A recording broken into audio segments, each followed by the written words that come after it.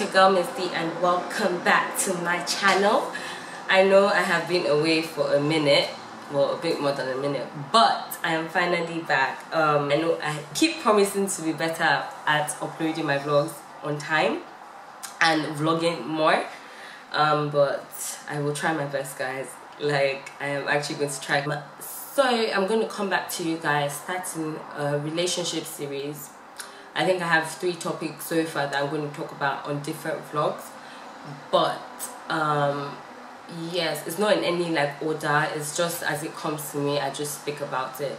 Today the first topic of this series is why the tag is important. And my tag, I mean, like, are we dating, are we talking, are we exclusive, are we not, are we fucking, like, what are we doing is more or less the central issue of this topic. In this generation now, like, I feel like people do not really get into relationships anymore. No one is really getting into relationships anymore. It's always like, oh, we just had a thing.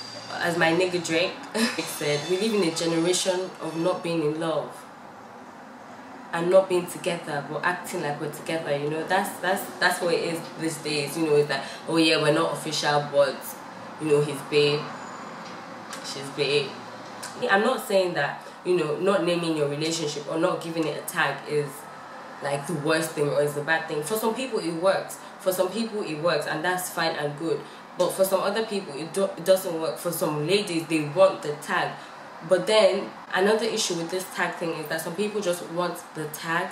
It's not all about the tag, but the tag is also important. I feel like these days we underestimate the importance of the tag.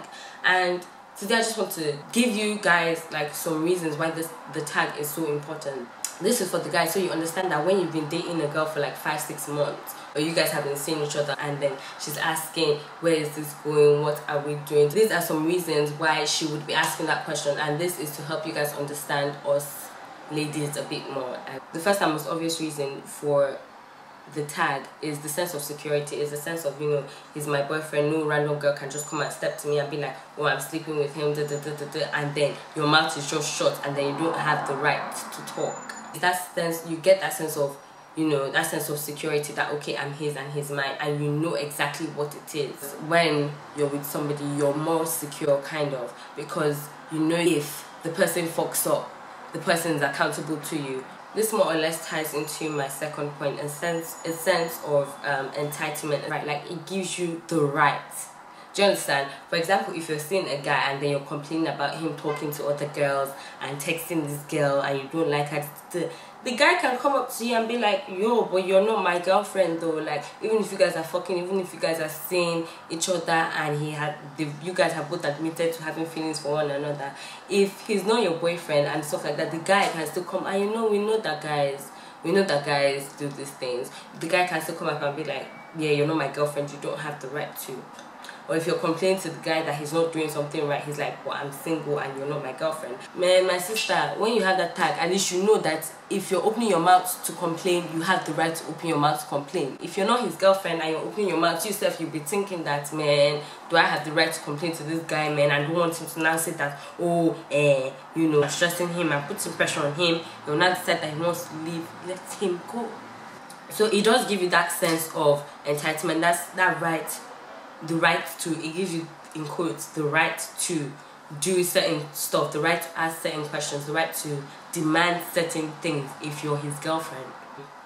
Also, having a title to your relationship gives you like a sense of direction to an extent. For example, if you guys are seeing each other but it's not defined, you wouldn't start talking about marriage. At least if I was in that situation, I wouldn't now all of a sudden start talking about marriage if we haven't even gotten to the boyfriend and girlfriend stage. So I feel like, you know, when there's a title, when there's like a title to your relationship, it gives the relationship like a sense of direction. I've mentioned 3 things, 3 important things, you know, that having this tag gives you. There are obviously other ones as well, but yeah, that's all I have to mention today. if you guys are so far, you guys are comfortable with what you're doing, so far both of you know where you're headed, it's fine. There is no need to like define the relationship if you don't want to define it, because I've met some people that are not in defined relationships and both know exactly what is going on and are comfortable with it and it's going good for them. So it's not like by force for the relationship to be defined. It's just that when the relationship is defined, they're just perks that come with being in a defined relationship, I would say. So guys, when a girl starts asking you, what are we, where are we going, where are we headed, these are some of the reasons why she would be asking that question, because, you know, she's trying to establish the fact that she has the right to hold you accountable for your actions, if that makes sense. So yeah, it shouldn't really be anything for you guys to shy away from. And ladies, if you feel like you need to ask that question, do ask that question. I always say that. So yeah, I don't really think I have anything to add to it. If you guys agree or disagree with my points, let me know. Let me know what you think, you know, about this topic. Let me know what you think about the issue of having a tag to your relationship. You know, you can add me on Twitter, comment below in the description box, you know, Facebook me, let me know what you think. And you know, yeah, also I would like to know what you guys would like to hear on the vlogs, because yeah, it's not just about what I feel. I want to know what you guys want me to talk about as well. So whatever you guys want to know on the vlogs, let me know. Whatever you guys want to hear on the vlogs, any issues or topics you want me to discuss on the vlog, let me know. Message me, tweet me, whatever way you feel like you need to communicate with me, please feel free. I also have to say, oh yes guys, please don't forget to subscribe to my channel, like, share, you know, share the love, share the D fever. And hopefully I hope to see you guys next week or in 2 weeks with the second part of this series. Okay, stay blessed guys, take care, peace and love. Mwah.